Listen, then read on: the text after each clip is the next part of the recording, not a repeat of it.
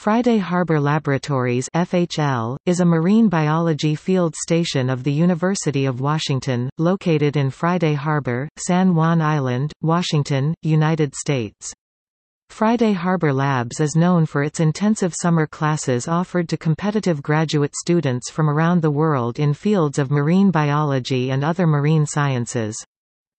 Autumn and spring academic terms include courses designed for advanced undergraduates as well as graduate students. Most spring and fall classes run 10 weeks and feature an original research component.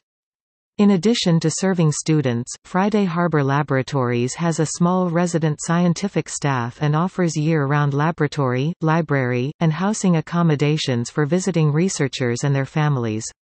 Research areas include marine algae, marine conservation biology, marine invertebrate zoology, comparative invertebrate embryology, experimental and field approaches in biology and paleontology, functional morphology and ecology of marine fishes, invertebrate larval ecology, and other current topics in marine science and oceanography.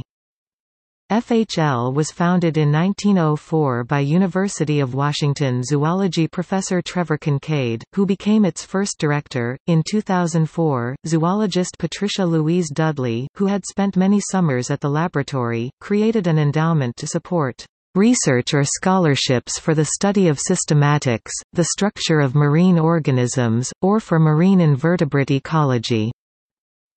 She directed that fund recipients spend significant time at Friday Harbor, and added her desire that findings contribute to the understanding of evolutionary relationships.